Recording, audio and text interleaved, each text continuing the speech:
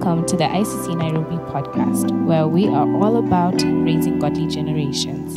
We're so glad you're here, and we believe that wherever you're listening to us from, this word will bless and minister to you. I want you to bow your heads with me for a word of prayer.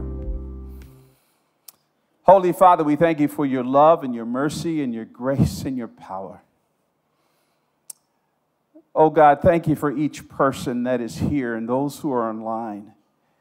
You know, Father, part of my frustration every time I stand to speak or preach is that I don't know the stress or the struggles or the strain or the issues, Lord, that my brothers and sisters are laboring under.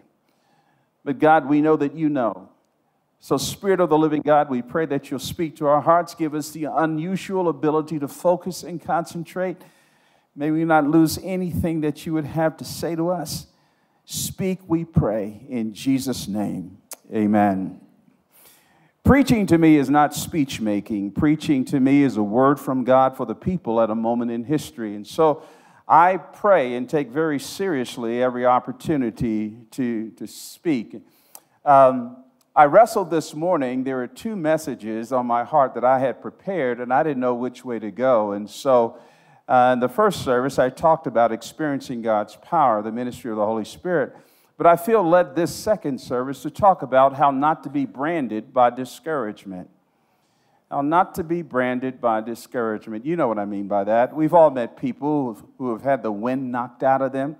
The shoulders are permanently slumped.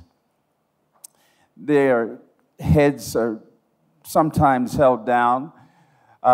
They tend to look at what I call the south side of life all the time, the negative. And often that's just protective behavior because they've been disappointed so many times that they're afraid to trust again. So they slash their expectations and they settle for less. They have become what has happened to them. They have become the victims of things that are out of their control. Well, how do we not be branded by discouragement? How do we not let that stuff stick? And let me just quickly say, if you're older than 4 years old, you're going to be discouraged. It's not a question of whether or not we're going to be discouraged. If you live life, you're going to be discouraged. So the issue is not how to necessarily avoid it, but how do I deal with it when it visits me? How do I deal with it when that email shows up that I didn't agree with and I don't like, or that person did or said things that just cut me to the quick, or, you know, all the garden variety of issues of life? What do I do? Well, I want you to put a pin in that and close the parentheses, but I want to differentiate between three words that sometimes we use interchangeably, but they're very different. Disappointment, discouragement, and depression. Disappointment doesn't necessarily mean that you are discouraged. If every day we're disappointed. Somebody didn't show up on time. They didn't return my phone call. They didn't return the email or the text message, or this didn't, or they whatever. It's just life. It just means that an expectation has not been met. Let me skip over discouragement and go to the other extreme. Depression, and I've got to be careful on this because that's a little bit above my pay grade. I don't have any training in clinical psychology or that kind of thing, but the signature of depression, whether it's clinical depression or circumstantial depression, the signature is that you've been thrust beneath the hope line. You can't find hope, and you've been placed in this downward spiral, even anger turned inward, and that kind of thing, and you get stuck there. And what I would say, and I'll get away from this, the one thing I would say, for those of us who are struggling and wrestling with depression, the irony is that you have to force yourself to do what you absolutely don't want to do. And that is to reach out and get help, because we need others to help us to recalibrate our thinking and pull us back up above the hope line. But in the middle is this word, discouragement. Discouragement is more than just your garden variety set of disappointments. But it's not quite depression. Discouragement means what the word suggests. It means that the courage has been taken away from you. The word picture that I have is that the wind has been knocked out of you. You're still moving ahead. You're still functioning, but maybe you're going 50 or 60%. It's almost as if you're dragging this anchor, but you're still moving. Well, how do I manage that? How do I deal with that? How do I not let that stick when it visits my domain and messes up my plans? And I read something and I say, this is awful. What do I do? I've discovered in my life that decisions and choices will determine my demeanor and responses. We're not passive when we're discouraged. It is the choices that we make, the decisions that we make when bad things happen that will determine whether or not that's going to be permanent. You see, when you're born, you look like your parents, but when you die, you look like your decisions. Life is ruthless. It is cruel. And we're not passive even when bad stuff happens to us. So I want to share with you, I'm very familiar with discouragement, being a pastor all these years and stuff, raising 4 kids and all of that. I'm familiar with discouragement. What do you do? Well, this is a page out of my journal. I've discovered that I've got to make at least these 5 choices, these 5 decisions, or if this stuff is going to get permanent. I'm going to be branded by it. It's going to become a part of my biographical sketch, my resume. The first choice or decision that I have to make when discouragement comes visiting me and knocking on my door is that, number 1, I have to choose truth. Choose truth. What do you mean? I think, well, truth in 2 ways, and I'm going to camp on the second way. Truth, number 1, about what has happened. Denial complicates everything. Hiding from what happened just complicates all of life. And so I've discovered that when I get a gut punch and I get some bad information, typically I have to be careful not to say much during that time, because knowing me, if I start saying something, it won't be a response, it will be a reaction, and it always will be exaggerated. So I got to pull back. I've got to pull back, usually get a good night's sleep, and then the next morning, usually it's not as bad as I thought it was. Quite frankly, sometimes it's worse, but usually it's not as bad as I thought it was going to be. Choose truth. But the other one, what I'm talking about, for those of us who are followers of Jesus, listen to me. You got to choose the truth of God's word. You have to choose the truth of God's word. David said, or I don't know that David wrote Psalm 119, but the writer of Psalm 119 in verse 143, listen to this line. He says, trouble and anguish have found me out, but your commandments are my delight. Marinate in that for a second. The anthology, the preface to the book of Psalms, Psalm 1, begins by driving decisions. The very first verse says, blessed is the man who does not. You make choices. But what does he do? But his delight, choice is in the law of the Lord. And in this law does he meditate day and night. The Bible was given to us not just for us to feel good. It's not just a collection of sentimental statements or motivational statements. The Bible is the very voice. Did you hear me? It's the very voice of God. And truth is given to recalibrate our thinking. And so when the wind is knocked out of us, we've got to stop listening to the relative truths of those around us and our circumstances and allow this book to speak to us. God, what do you have to say to me? You choose truth. So when discouragement comes knocking on your door, you come back from the doctor and the blood work is not what it should be. When your children decides to have a moral meltdown, what are you going to do? You can't run from it. That old statement, it is what it is. But I've got some decisions to make. I choose truth. The second thing that you have to decide, in order for this stuff not to stick to you, is that you have to choose. You're going to think I lost my mind when I make this statement, okay? But hang in there. I'm not totally insane. You have to choose joy. You're saying, hold up, Crawford. Isn't joy just an involuntary response to favorable circumstances? Well, therein lies our problem. Therein lies our problem. Joy in the Bible is anchored in that which can never be affected. Now, let me back up and say this to you. In Philippians chapter 4, I want to quote that verse and then drop it in its broader context. In Philippians chapter 4, the Apostle Paul says, rejoice in the Lord always. And again, I will say rejoice.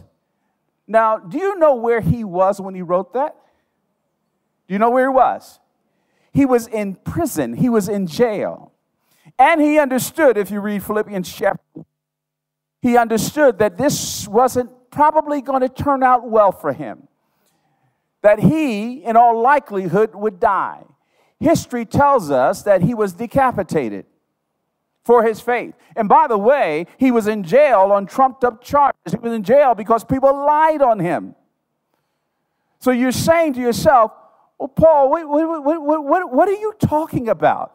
Rejoice in the Lord always. Your circumstances says that you ought to be in a fetal position. You ought to be permanently depressed. All the stuff that's happened to you.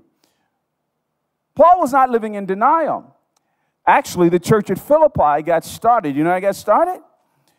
Paul recruited this guy by the name of Silas in Acts chapter 16. They went over to Macedonia, the region in which Philippi was located. And so they were going to share the gospel. And so they're sharing the gospel, and Silas is excited to be with his friend Paul. And they're sharing the gospel thinking this is a wonderful thing. And because they're doing the will of God, everything should turn out right and should be favorable in their circumstances. And they should deny the reality of bad stuff, okay? They're sharing the gospel. Well, this little demon-possessed girl, as Paul and Silas are there ministering, is following them. And Luke records in Acts chapter 16 that this girl, she was a fortune teller, but she was demon-possessed. But she was making a lot of money for the people that kind of owned her because that was her gig. That was the thing that she did. And I love what Luke says because this sounds so much like Crawford. Luke says, Paul, this girl following him, Paul all of a sudden gets annoyed. He gets annoyed. So he turns around and he rebukes the demon from the girl. Well, what happens then is that things go crazy. The people jump on Paul and Silas and they beat them. We're not talking about being roughed up. They beat them, perhaps broken nose, contusions, this kind of, and they throw them in jail. Now listen to me. If I'm Silas, I'm sitting there in jail with blood dripping down my mouth and teeth missing or whatever, and I'm looking at him and said, hey man, I didn't sign up for this. What did we do wrong? Aren't followers of Jesus ought to be walking in one glorious victory to victory? Aren't people in the will of God always supposed to have stuff that goes easy? Read Acts 16. You know what they're doing? You know what they're doing? They're in the corner of the jail. Eyes swollen shut, broken noses, whatever. But they're singing. Why are they singing? They're defying the sovereignty of their circumstances. They're refusing to let their circumstances be sovereign. They understood that joy was not tied to the erratic changes of life, but joy was anchored in that which could never be affected. Paul wrote in Romans chapter 8, the last paragraph, who or what shall separate us from the love of God? He wrote later on in Philippians chapter 1, verse 21, for me to live is Christ and to die is gain. I don't like what's happening to me, but I refuse to let it determine my response to God. I choose joy. I choose joy. My joy can't be taken. Jesus can't be taken from you. The promises of God can't be taken away from you. Love cannot be taken away from you. So when discouragement comes visiting you, messing up your plans, you got some decisions to make. I choose truth. I want to go vertical. What does God say? I choose joy. I choose joy. That he will never leave me or forsake me. And with tears streaming down my cheeks, I rejoice. Then third decision you have to make. Discouragement comes messing with you. You open up your inbox and you go, oh, my word. What are you going to do? Well, thirdly, you choose. Choose faith. Faith. Interestingly enough, I wrote a book a number of years on faith. Faith does not exist apart from opposition. What gives meaning to faith is opposition. That's what gives meaning to faith. Any expressions of faith that's not anchored in defiance, and I'll get back to that in a moment, is nothing more than just academic talk. Faith is the substance of things hoped for, the evidence of things not seen. That's not so much a definition of faith as it is a description of it. Then down in verse, I quoted Hebrews 11:1, down in verse 6, the writer says, without faith it is impossible to please God. For he who comes to him must believe that he exists and is a rewarder of those who diligently seek him. Now, when you read the rest of Hebrews 11, it's interesting. The rest of Hebrews 11 are biographical snapshots of great men and women of God who defied the opposition that came up against them. They looked through it. That's why I want to say to you is this. Listen. Faith in the Bible is not denial. It is not denial. It is not the denial of bad things. You will never read from Genesis to Revelation any great man or woman of God denying the reality of bad stuff. You'll never read it. But what faith in the Bible is that it is defiance. What do you mean by defiance? It defies the bad stuff that happens to control them. It looks at the bad stuff, doesn't deny it, sees it for what it is, but it looks through it to see a God that is greater, a God that is bigger, a God that is able. And it's driven by its vision of God. And as I said in the earlier service, I say this again. A God who raised the dead Jesus can take care of any issue, any circumstance, and any opposition you may face. And sometimes we turn to God when our foundations are shaking, only to discover it's God who's shaking them. Maybe life has been too predictable for you, Crawford. Maybe things have been working out too. Maybe you've been a tad bit too resourceful. And you confuse your resources with the source. No, you don't trust your resources. You trust the source. So I've got to put you in a situation. You have to trust me. Believe me. See, but faith in the Bible is also desperation. Now, pay attention here. Notice I did not say despair. Biblical desperation is not despair. Despair is hopelessness. Desperation is the focused determination to get to the source of hope. The classic illustration of that is Luke chapter 8. Remember the story? The woman with an issue of blood for 12 years. She's hemorrhaging, right? She spent everything. And this probably takes place in the first year and a half or 2 years of our Lord's earthly ministry, when all the groupies and people wanting stuff from Jesus were following him. And she hears that Jesus and his followers are coming down the road. This lady's desperate. And as Luke writes, there's probably hundreds, if not thousands of people pressing in, wanting something from Jesus. Luke records that people are bumping up against him. Everybody wants something from Jesus. But this lady says, if I can just touch the fringe or hem of his garment. Do you know why she said that? It's not in the text, but it's strongly implied. She said that because she was a Jew. You say, well, what does that got to do with anything? Well, because of the Levitical code, she could not come in contact, because of the fact that she was bleeding, with a rabbi. She was considered unclean. That's why she said, if I can just come in contact with his clothing. Now picture this. This lady has no other option. She spent everything. She's on her knees dodging ankles to get in touch with Jesus. And then she reaches out and touches just the hem of his tunic. And Jesus stops. This, God Almighty, this is amazing. Jesus stops and he says, Listen to this. Mind you, context. Hundreds, if not thousands of people are huddled around them, bumping up against Jesus. And Jesus says, Who touched me? Who touched me? Typically, Peter says, There's been a lot of people bumping up against you. And in so many words, Jesus says, no, you missed the point. They handled me, but somebody touched me. Desperation is our call to worship. And when the wind is knocked out of you, you've got to force yourself to say, where's Jesus? Where's Jesus? I've got to go to the source.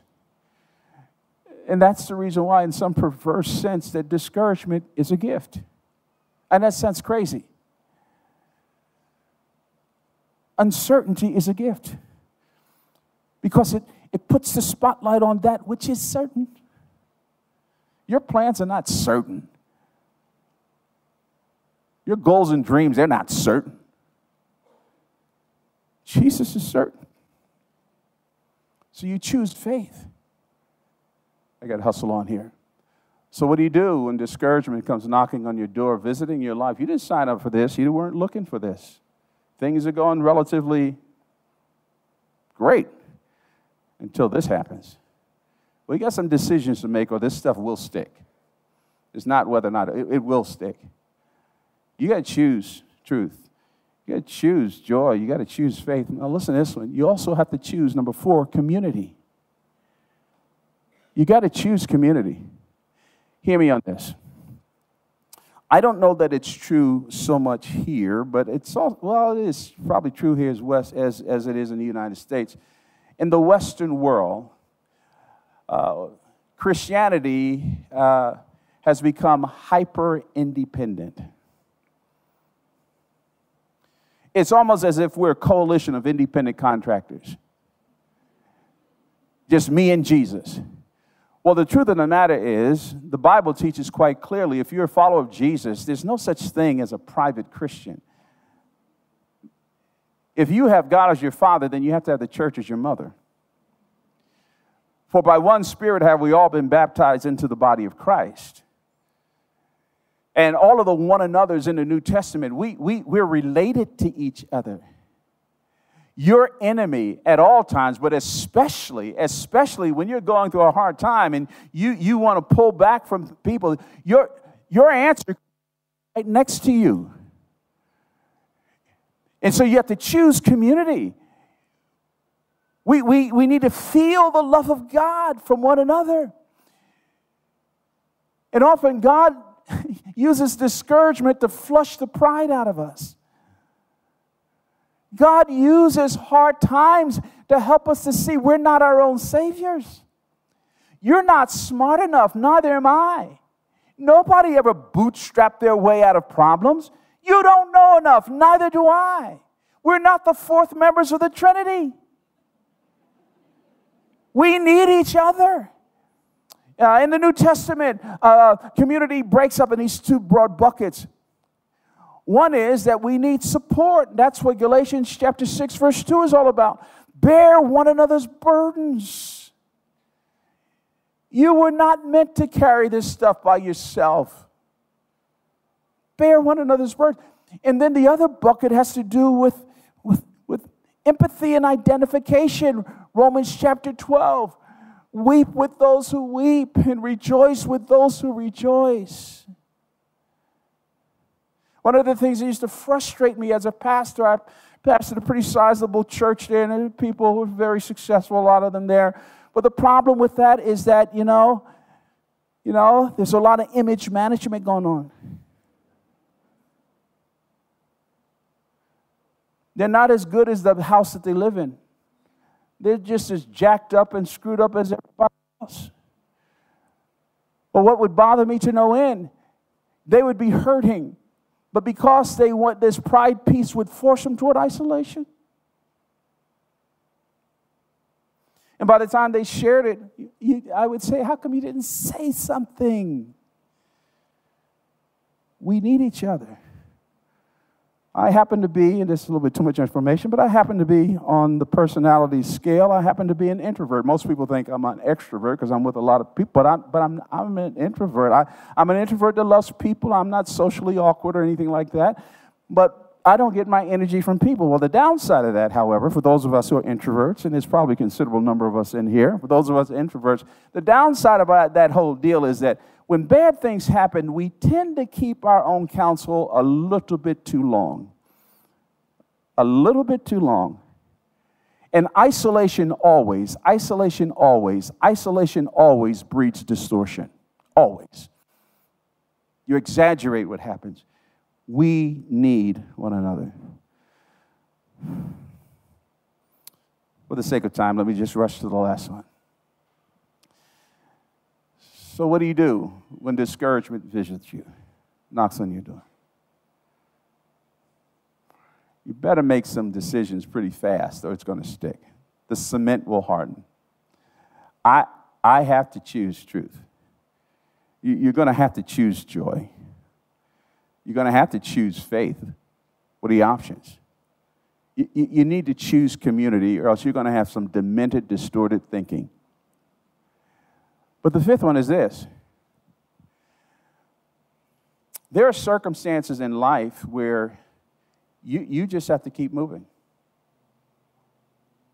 You just have to keep moving. You're going to get some bad news and you feel like just closing the doors and turning off your cell phone and not responding to people. But there are those times in life, and God will put you there, that despite what you're going through, you're going to have to keep pressing on. So you choose service. Let me tell you a quick story, and I'll close with a passage of Scripture. This is deeply personal, but I'm going to keep it real here. Pastors are shepherds, but they're also sheep. Some years back, our oldest daughter went through a horrible experience, and it wasn't her fault. It was just a horrible. I won't go through the details, but it happened during a time where it was not appropriate for us, Karen, and our family to share what had happened. It just wasn't a pride thing. It was complicated. There were other parties involved in this kind of thing, and some had high profile, and so it just wasn't. And as a father, I'm a dad, and especially when it comes to my daughters, I'm a fixer. I couldn't fix this. I couldn't fix it. And my daughter's hurting. But it was also during this time that it was a 3-week period, I had to continue to preach. It's just some dynamics going on. And I remember pulling up to the church for our early service, sitting in my car, and the tears streaming down my cheeks because I didn't want to preach. And I would say, Holy Spirit, please, one more time. Just one more time. And I would preach. And I remember driving home after our services thinking, that was a hot mess. But you know what happened? Later on, I went back and listened to those messages. They were some of the best messages I've ever preached in my life. I kid you not.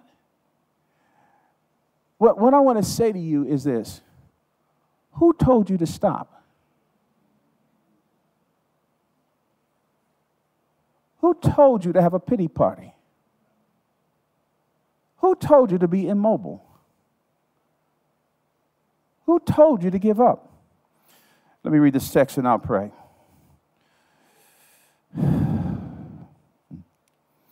Psalm 126. Listen to these poetic words and pay attention to the word picture. Psalm 126, verse 4 says, Restore our fortunes, O Lord, like streams in the Negev. Those who sow in tears shall reap with shouts of joy. Pay close attention. He who goes out weeping, bearing the seed for sowing, shall come home with shouts of joy, bringing his sheaves with him. You get the word picture here. Do you know what the Negev is? The Negev is the arid desert portion of Israel. And the word picture is this farmer, he didn't have any more options.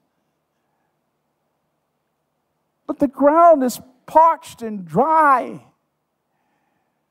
But his survival is based upon his ability to raise a crop. So with tears streaming down his cheeks and dripping on the soil, he continues to sow the seed. He sows the seed and sow the seed and sow the seed, and nothing's coming up, but I'm doing it anyway because I got to. Then all of a sudden, this bumper crop sprouts up. You see, what the inference of the passage is that your tears are holy fertilizer that will cause things to grow. And sometimes God purposely will withdraw the sense of his presence to strengthen your hunger and pursuit of him. Some of you need to hear this today. I know what I'm talking about. I've been there. You got to throw your pride away and let God carry you. You don't need faith for stuff tomorrow. Just grace for the moment. Let him carry you. The story's not over. Stop writing your obituary. As long as there's breath in your body, there's hope. Your experience is not terminal. God is a miraculous God. What he wants from you is faithful obedience and trust in that moment. And he will carry you. Now, some of you here, your first step are not these 5 choices. There's a choice that's a prerequisite. What your choice is, you need to come to Jesus first. And Jesus says, come unto me, all who are weary and heavy laden. Your first decision is to say, Lord Jesus, I need to get rid of the burden of sin. I need to get rid of this uncertainty about what's going to happen to me if I should die. You need to embrace Christ, realizing that he says, I will never leave you or forsake you. I died on the cross in your place and for your sin. And all you have to do is say, Lord Jesus, thank you for dying on the cross for me. I turn from my sin, and I receive you as my Savior and Lord. Whether you're watching on the line or you're sitting here, you can go forth as a new person and understand and experience the love of God. Holy Father, thank you for yourself. You're the great burden bearer, Father. You're the great burden bearer. We don't choose the stuff that we go through, but we do have the privilege of choosing a rock-solid Savior who can take us through anything. So God, give us the will to choose, we pray. In Jesus' name, amen.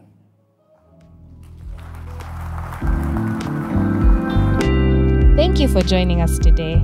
If you'd like more information about ICC Nairobi, you can follow us on all our social media platforms, that is Instagram, Facebook, Twitter, and TikTok at ICC_Nairobi, or our website, iccnairobi.org. Be sure to subscribe and share this podcast with your family and friends. Until next time.